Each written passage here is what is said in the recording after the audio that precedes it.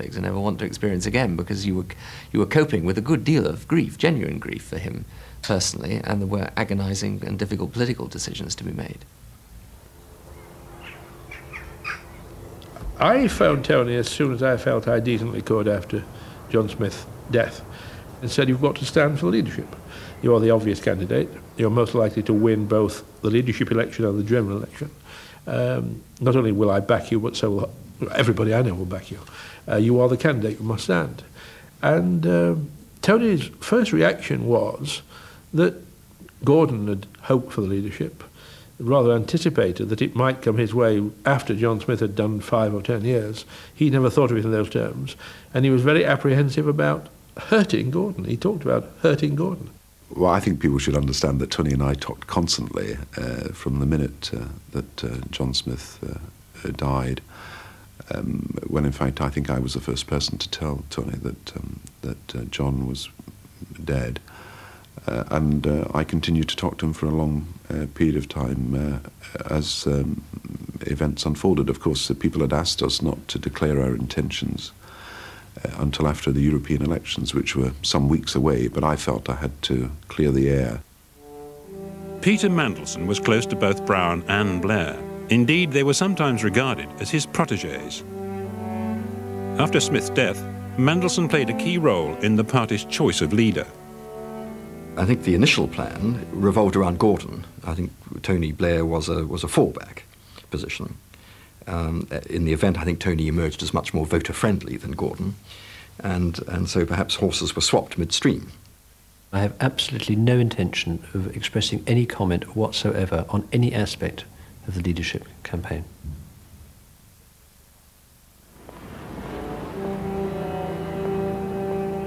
Gordon Brown was handed the revolver and did the decent thing.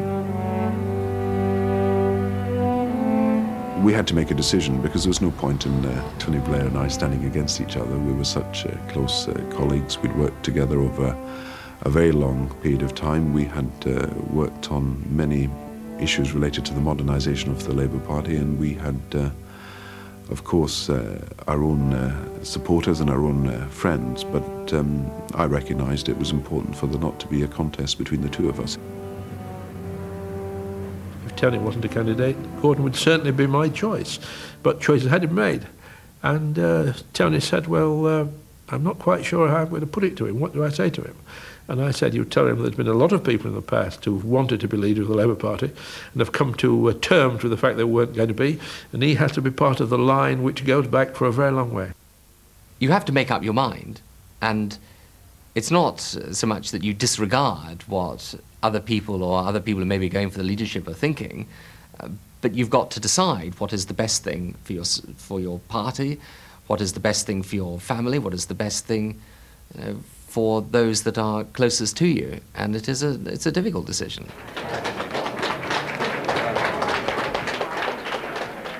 I was sort of an outsider to the bandwagon for Tony Blair because it doesn't work for me. I now recognise that I'm a sort of minority, because for most people in the country it does work. A young, very middle-class, upper-middle-class, sort of attractive young man. It isn't my kind of image of where the Labour leadership should come from. A very useful senior member of a cabinet, maybe, but I've been proved to be wrong in that the overwhelming majority of all bits of the Labour Party thought Tony was the best possible leadership, and the public like him very much. I think the party said, well, we need this kind of leader to win, but we want to be ourselves, so we'll choose Tony and we'll anchor him with John. I think we're complementary, like salt and pepper. He has a vision of the sort of changes he wants. It comes from his experience, and he knows what needs to be done for the Labour Party. My experience is entirely different, reflects a different experience and background, but those two things are the nature of the Labour Party. Some call it the heart and head. I'd like to think I've got a head as well as a heart, but I think there's a lot to be said for that, and together I think we can produce, for the Labour Party at last, a Labour government.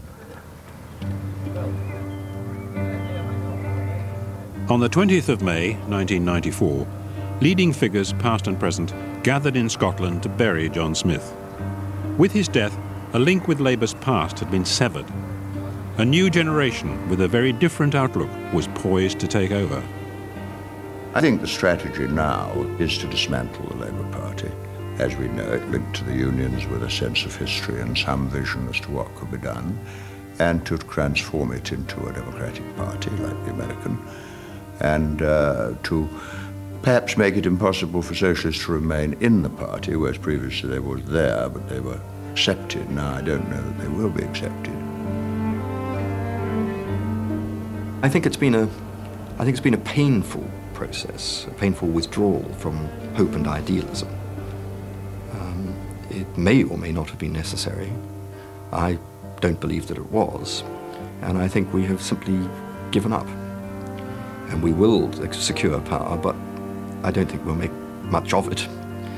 And we will, as soon as the voters recover their confidence in the Tories, will be removed in order to make room for the real thing.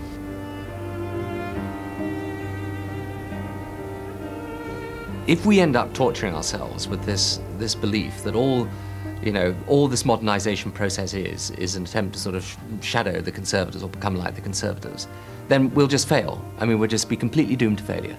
Because every part of sensible change, bringing the Labour Party back as a mainstream party, speaking up for people, will go. And we'll end up just as a sort of sect, which is what we were in the early 1980s. Many of the party's elder statesmen fear that Labour, in its quest for power, is in danger of losing sight of its founding principles. We had a big idea, which was a more equal, therefore more free society.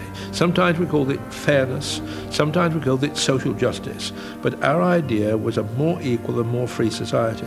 Now that was the idea we should have propagated with determination and consistency, the idea we should have sold to the people, the idea we failed to sell to the people, but it's still the idea, and it's the only idea that socialism can possibly stand for.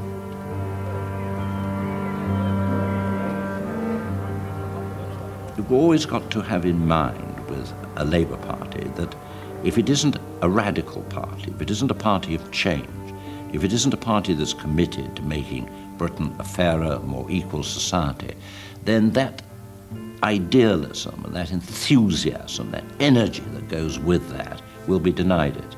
And if the Labour Party plays too safe for too long, it will really be denying its own heritage.